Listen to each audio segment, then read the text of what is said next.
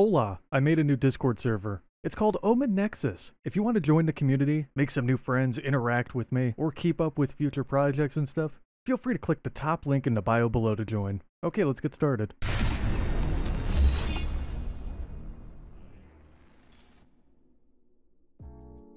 After a long 10 brutal years of silence, we're finally treated to the conclusion of the Metalocalypse franchise. Yes, that's right, everybody. Praise the giant fireball in the sky. We did it, Reddit. We did it. Army of the Doomstar is finally here, and today, your internet daddy, aka me, is here to review and discuss the ending of what I personally consider part of the holy trinity of Adult Swim. Now, just a quick heads up before we dive into this heavy movie, here is your one and only spoiler warning. We'll be delving into plot details that might reveal key elements of the story, so if you have not seen the movie yet and want to experience it without any spoilers, you might want to hold off on watching this video any further. So go check out the movie and then come back afterwards. I'd also highly recommend revisiting the Doomstar Requiem before starting Army of the Doomstar, just for a quick recap. However, if you're the type of person who just doesn't really care about spoilers, and you're here to have a good time, then cool, feel free to continue watching. But with all that said, let's get wild. So to briefly summarize, the Army of the Doomstar film takes place pretty much right after the events of the Doomstar Requiem. After rescuing Toki from the Revengeancers and defeating the metal-masked assassin in the Doomstar Requiem, Deathclock holds a press conference to discuss a new tour and music. However, Nathan is struggling with post-traumatic stress from the entire ordeal of the musical. This leads him to pass out during their first performance back, causing plans to be put on hold as he recovers. Toki is also regressing to a childlike state as a coping mechanism. During Ishniphus' memorial, Charles Oftenson, now leader of the Church of the Black Clock, tasks Nathan with writing the Song of Salvation to prevent the Doomstar from destroying the Earth. However, Nathan initially declines and considers settling down with Abigail, but she rejects his proposal in one of the most cringe-inducing scenes ever. Nathan then faces a confrontation with his fans outside the church and becomes visibly frustrated, leading him to, and I quote, break up with them. Nathan, facing a lot of inner turmoil, decides to prioritize the music. The band then embarks on a journey to a secret hideaway to mentally train and prepare to write and perform the Song of Salvation with the help of their spiritual leader, Dick Nubler. Yeah, who could have seen that coming? Meanwhile, General Crozier temporarily breaks free from Mr. Salasia's control and tries to reveal the Tribunal's true motives. Yeah, that's right, he's on our side, baby. However, he's stopped by Orlog before Salacia regains control. Salacia targets William Murderface for possession, leading Murderface to sabotage what was left of Nathan's confidence and reveal the location of the Army of the Doomstar. Following tons of training and Nathan taking drugs to see the whale prophet, the band begins performing the Song of Salvation, in quotes, but just as the band begins to perform, Nathan realizes that it's the wrong song. Instead, the band performs Aortic Desecration. The Doomstar approaches, initiating the Metalocalypse and causing global destruction. Oh, good God, this place looks like Florida. No, not Florida! The US Army and the Tribunal's militia attack the band faster than a clown on coke. Yes, he's in the film, by the way. Resulting in tons of casualties, including the Army of the Doomstar and Nubler. Rest in peace, Nubler, you wonderful bastard. I ain't gonna lie, I teared up a little bit watching that. Meanwhile, possessed Murderface escapes, and Crozier finally breaks free from Salacia's control by jumping into the water, causing his hold to break. Yet as it turns out, well, I mean, we already knew this, but Salacia really doesn't like the ocean. Crozier finds Deathclock, explains the situation, and they form a bit of an alliance. They track down Murderface, perform an exorcism on him, convince him that he's a very important part of the band and that his job is to suck. And although that doesn't sound super nice on paper, the entire scene is very touching and it truly brings the band closer together. With the help of Jomfru, the band prepares to perform the correct Song of Salvation, and they do. But Orlog orders an attack. Salacia captures Deathclock and begins harnessing the Doomstar's power, which, as it turns out, isn't just a star, it's a portal to another place and time, and a weapon. Salacia had the biggest superconductor built so that he can pull the star closer to Earth in order to absorb some souls to become whole again. However, he needs a source of power to wedge open the portal. That source of power, or force, is Deathclock. So the band is tied to the conductor, the portal is opened, Salacia absorbs some souls, Senator Stampingson blows up due to one of the souls going haywire. Yeah, good, yeah, f that guy. I hated him. Nathan somehow breaks free along with the rest of the band and they make their way to safety. Janfru plants a bomb to destroy Silesia's supercomputer, but tragically perishes. Rest in peace, you hell of a motherfucker. Silesia's absorption is complete, and now he's inside of what I'm dubbing as a cocoon, which means that Deathclock are no longer needed and are ordered to be killed by Orlog. However, a full-blown battle ensues between the Tribunal and the true army of the Doomstar, aka the fans of Deathclock. Together, they eliminate the Tribunal and Orlog. Crusher regains control of the US military as well. Silesia awakens from his cocoon thing and turns into this giant alien pyramid monster, almost reminiscent of an alien from like Ben 10 or something. Attack on Titan? Doesn't matter, this guy's insane looking. Nathan, the rest of the band, and even the fans use the power of the Death Lights to push Silesia above the water before the whale prophet swallows him and sends him back to hell where he came from. In the aftermath, Nathan acknowledges the fans' role as the real army of the Doomstar, fostering a new bond. The group and fans celebrate their victory, marking the end of the series. So while I do have a couple of questions and concerns about the film, overall, I'm quite content with this movie. Army of the Doomstar manages to wrap up this extensive story effectively within its 80-minute runtime. I'll admit, I got a bit emotional at times, particularly during the moments when Nubler and Janfru met their ends. I'll never forget it. I spent 3 days just sitting in my bed wondering, why? Why them? The animation was truly impressive as well, arguably the best Metalocalypse has ever looked visually. The confrontation between Charles and Orlog was gratifying as well, especially when Orlog was dismantled. I've always had such a strong dislike for him, perhaps even more so than Silesia, so witnessing his demise was really quite satisfying. I don't know what that says about me, whether that makes me a psychopath or not, but just, I don't know, watching him get crushed to bits after all these years is just fulfilling. I must admit, I ended up rewatching this quite a few times, which I didn't mind at all. I don't think anybody who's a fan of this series would mind rewatching this wonderful movie. However, during my initial viewing, I did find it a bit challenging to catch all of the dialogue between characters. Like, at least to me, it seemed like the music score might have been a tad bit louder than the voices, but that could just be my perception. After the first watch, I turned on subtitles and it definitely enhanced my subsequent viewings. But I don't know, let me know in the comments below if you guys have had some audio problems with Army of the Doomstar. Maybe it's just me, maybe my TV sucks. It was also a great experience spotting numerous iconic background characters from the series in the crowd during the climactic battle. Even though many of them likely met their end during the fight. There was also a somewhat unexpected moment when Dr. Roxo performed at Ishnifis' funeral, and while it might not have been entirely necessary in my opinion, it was still quite entertaining to have one final glimpse of the character. I think the movie struck a nice balance between humor and seriousness, which is what I anticipated. You know, it's important for the film to maintain that equilibrium, offering both genuine, serious, and incredibly funny moments.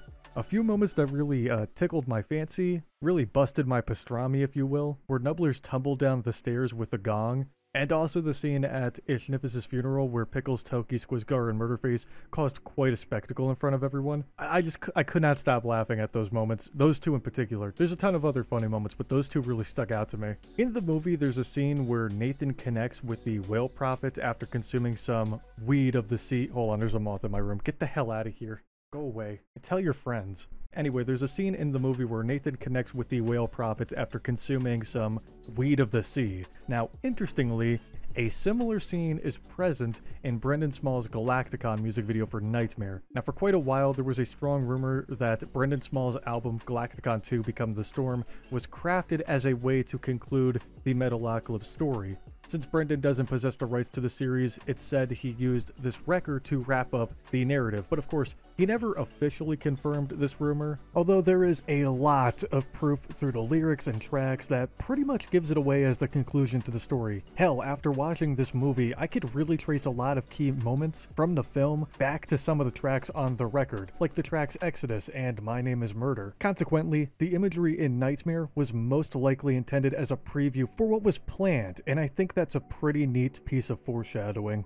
Another thing I really enjoyed was the dynamic between Crozier and Janfru. That was such a highlight for me, even though I wished they could have collaborated for a bit longer. Of course, I understand that 80 minutes is simply insufficient to delve into the side characters more extensively. Speaking of not having enough time to focus on other characters, I recall hearing from somewheres that Abigail and Toki were meant to develop a stronger bond after the events of the Doomstar Requiem due to their shared experiences. I don't know if that's something Brendan said or if that was just a rumor, but either way, it was still a bit disappointing that there wasn't any sort of interaction between these two characters in the film, especially after everything they went through together. Additionally, Abigail's limited appearance lasting only around 5 minutes felt a tad bit underwhelming, especially as she primarily appeared to bid Nathan farewell. I don't know, this is just me. I would have appreciated more screen time for her, but considering the constraints, I understand why her role was relatively brief. You know, realistically, Abigail was introduced relatively late in the series, and if Metalocalypse had been given a final season rather than a movie, there might have been more room for her character's development,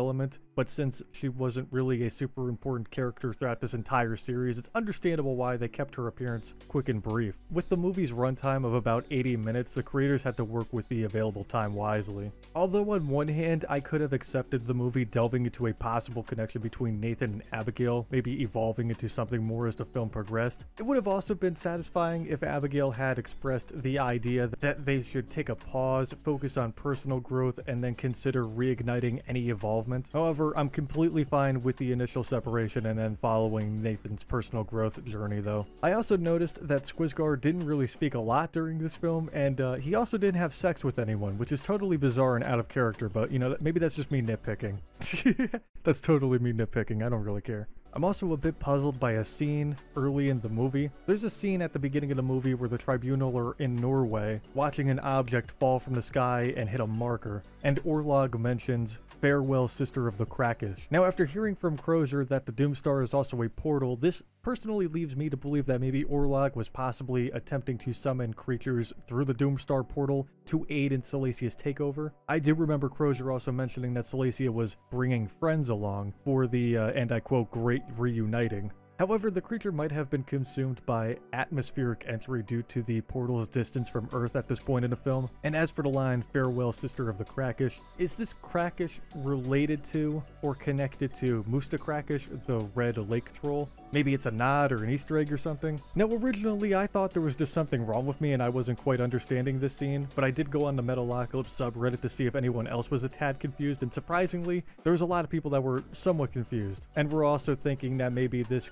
Krakish is related to Musta Krakish. Some people also think that this is related to the comics, which I personally didn't read, so I'm a little bit out of the loop on that. Surprisingly, even Lucian from Deathcast and the Weekly Geekly brought this moment up in his recent Army of the Doomstar review that he recorded with his wife recently, which I totally recommend checking out after you're done with this video. You know I have to support the homies. So I'm curious what you guys have to say about this scene, so drop some comments below on what you believe happened here. While the guest voice actors didn't play any huge roles in the film, it was still nice to hear some cameos from Amy Lee of Evanescence, King Diamond, Scott Ian from Anthrax, and Thundercat as well. I also really enjoyed a lot of the callbacks in this film, like the line, "I'm a gear in the wheel of the clock, I fear not my mortality, I will serve to the best of my ability," which was first spoken in the first episode by Jean-Pierre the French chef. And also the fact that the series began in Batsford, Norway, and ended in Batsford, Norway. I mean, there are quite a number of other callbacks in this film, but I think you guys get the point. This series really came full circle, and I like it. The only other tiny detail that I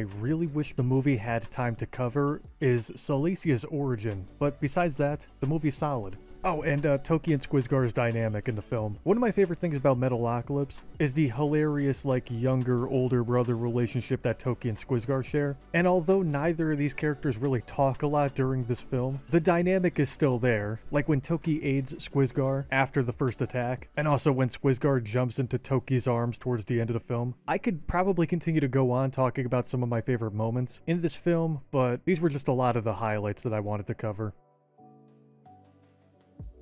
With Army of the Doomstar comes along two brand new musical pieces, the Army of the Doomstar soundtrack and Death Album 4. Now firstly, the soundtrack is amazing. I mean, the film score was just immaculate. I can't really say much more on it, it's just a fantastic score. But as for Death Album 4, well, where do I even start? probably one of the greatest metal albums in the history of mankind, and that is not an exaggeration. Although Aortic Desecration might be the wrong song, it's still a killer addition to the record. In fact, it's part of my workout playlist. The Song of Salvation holds a lot of meaning as well. And then there are songs like Gardener of Vengeance that have zero business being brutal and catchy, but they are, and I'm all for it. In fact, I'm thinking of playing it next time I mow my lawn. And of course, we get to the concluding part of the Mermaider series with Mermaider 3. It serves as a fitting ending to this wonderfully composed album. I also appreciate how the first Death album began with Mermaider, and the fourth album wraps up with Mermaider 3. Again, the thing with the full circle, everything comes full circle in Metalocalypse, and it's so satisfying.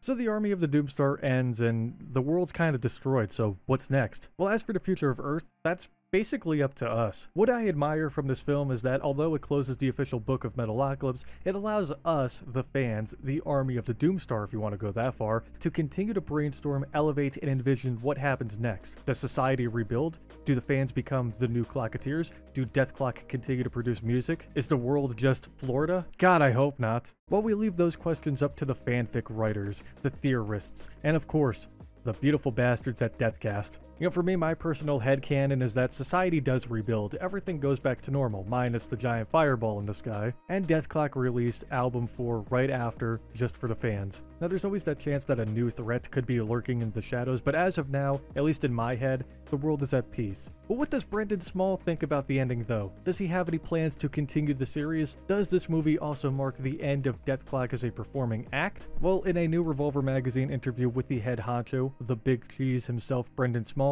we learn a little bit about what happens next. The interviewer asked Small if the Army of the Doomstar film marks the end of the Deathclock saga, will the forthcoming live tour mark the end of Deathclock as a touring act? And Brendan Small replied with the following: not necessarily. Let me say this. This is the end of the Tribunal, and it's the end of a few characters along the way, too. Some helpful people that all started out kind of working for the bad guys, but then, in one way or another, became part of the Deathclock world. So, this is the end of that story. Do I have plans for the future? I don't. But if Deathclock wants to keep on playing, and it's still fun, and we can make it all work and make everybody happy, I don't see why we should ever stop. Unless at some point, this music is so hard to play and we're so old that we can't, which I can see happening too. So it appears that currently there are no concrete plans to continue the series, which obviously is understandable. Like, I totally get it. I don't know where Brendan would take things from here anyways. Like, the prophecy is over. The world is saved. Our heroes grew up. It's a solid conclusion. How do you take that and evolve it? Besides maybe doing like some type of epilogue. However, there doesn't seem to be any strong opposition to the idea of a continuation either. And as I'm recording this, I just stumbled upon a brand new interview with Brendan Small from Heavy Consequence. And according to this interview, Brendan does provide some insight into one of his ideas for what he's dubbed as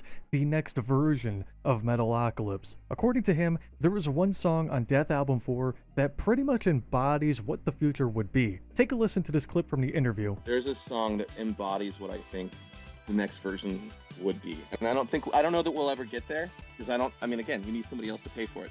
But there's one song on the record that I think is just kind of like embodies what the future would be, and it would, I don't know if it would be as mystical or as crazy, but it would be funny. I guess as long as Brendan has an idea and as long as the network is on board. However, given Adult Swim's past interactions with Brendan, this is probably the final installment of the series. Look, I'm fine with that. The fact that Adult Swim finally gave Brendan his conclusion is more than enough for me. Like, I'm satisfied at the end of the day. As a fan, I am totally satisfied with this. I have a proper ending to one of my favorite Adult Swim shows, and I get to do lunges and squats while listening to the brand new Death album at the gym. But if Deathclock members remain interested in playing and finding it enjoyable, the possibility of ongoing continuation remains open, at least in the live aspect of things. So to conclude this review, I am truly thrilled for Brendan Small, the entire team, and everyone involved in bringing this incredible movie to life. Their dedication and hard work are evident, and as a devoted Adult Swim and Metalocalypse fan, I could only express my deep gratitude. They've poured their heart and souls into this project, and I want to extend a heartfelt thank you for concluding one of the most remarkable stories in adult animation. I'm grateful for being introduced to this fantastic show at such a young age, even if I was a little bit too young to be watching it. I think I was like 6 when I first stumbled stumbled upon Adult Swim and this series. Metalocalypse marked probably my first exposure to metal music as well, and it's still a big reason why I'm so passionate about the genre today. It's also influenced my journey as a music creator as well. So anyways, thank you Adult Swim and Brendan and everyone for making this happen. My life feels complete and I can die of happiness now. As for you guys, I believe that if you're a Metalocalypse fan like me, you will most likely be satisfied with this conclusion as well. But I'm pretty sure like all of you guys watching this have either seen the movie or you just don't care enough to give the series a shot, but you just want to hear me talk for like 20 minutes. And hey, that's totally okay too. Join a new Discord server, we could talk more in there. But anyways, I would highly recommend you go to your local Target or Amazon.com to pick up not only this movie, but also the complete series as well, in order to support the franchise and the hard-working people behind it. You can, of course, also buy Plantasm and the brand new Venture Bros movie, which, for those of you who sometimes like to come in my comments and ask if I plan on completing the holy trinity of Adult Swim in terms of icebergs, you bet your sweet bippy I am. Look at this thumbnail.